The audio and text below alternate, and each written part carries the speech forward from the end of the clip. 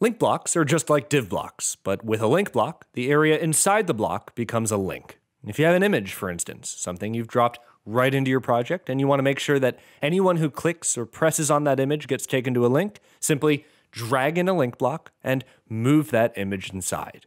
And in this, or any link block, when it's selected, if we go over to our element settings panel, we can set that link to an external URL, or a different page in our project, or another section on the current page, or we can configure links to start up an email, or even a phone call. Now, it's really easy to drag content right into the link block, but you might notice that doing that, when we drag text, paragraphs, headings, all sorts of text elements instantly turn into visible links. That is, they're styled in blue with an underline.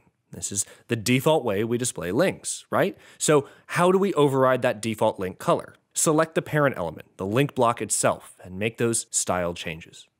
In this case, we've already created a class here, which we've applied to the first two link blocks. From our new link block, let's remove the class we've just created and apply the same class we used on the other link blocks here. Again, if we go over to preview, our link blocks are ready to take us wherever we tell them to. So, link blocks, just like div blocks, the area inside the block becomes a link.